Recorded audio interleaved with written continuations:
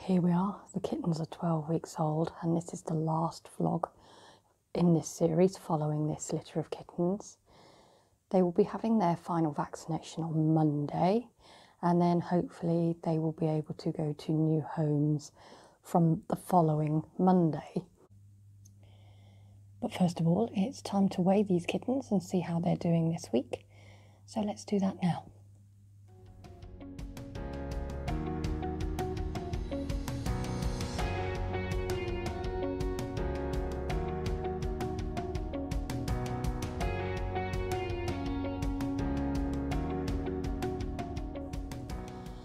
So the little male, he's gained fairly well this week, about 80 grams, and the little girl a little bit less, but she has at last reached the magical kilo, so that's really pleasing.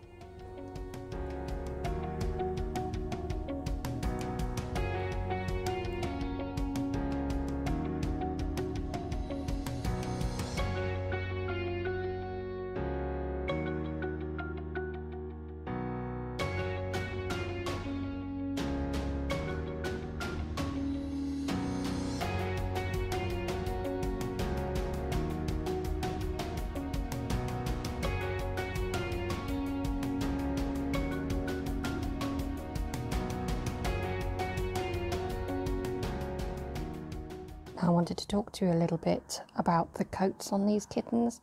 I did touch on it when they were very small, and I said that this was a tipped breed. Now you'll notice that the colour of the coat here is very different from before. He used to have very strong black stripes, and now they're gone.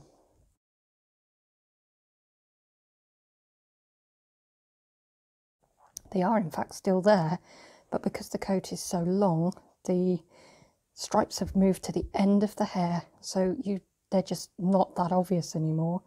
And underneath, the hair is completely white, so the black part of the hair, the striping, is just on the very end or the tip of the hair, hence why this breed is called a tipped breed. And that's just how the coat on this particular colour of kitten grows. And the paler the tipping, the lighter the colour of the kitten, those very pale ones are called chinchillas. And this one, where it's darker and the tipping is on more of the length of the hair, these are called shaded silvers.